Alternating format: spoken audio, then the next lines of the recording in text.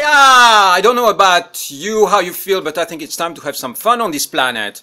We've been miserable over here way too long. Come on! Let's cheer up and have some really good fun for the next 2, 3 thousand years. Okay? You ready for this? The question for this video is, does God have sense of humor? Does God get offended when we do something that is not in alignment? It's like, well, here is the news. Jaya, Jaya, yeah, it's giving me a flower. Yeah. Oops. Here we go, a little flower for you.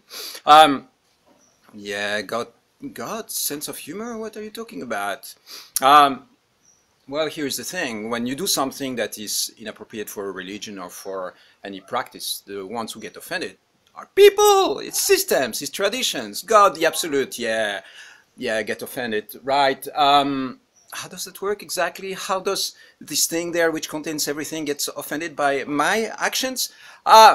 That's funny. That's an interesting thought. So there is God is everything, right? And there is this thing in creation which is called sense of humor, which is this isolated little bubble that is not part of creation or not part of what God can conceive.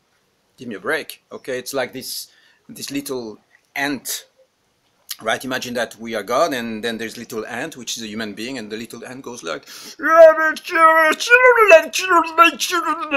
and we as human beings, we go like, wow, I really don't like what you're saying to me right now. I feel really hurt by your words and what is coming out of your heart and your little being. All right? Yeah, that makes total sense. Anyway, I believe that God has sense of humor and that everything is part of creation. So let's play. I'll see you soon.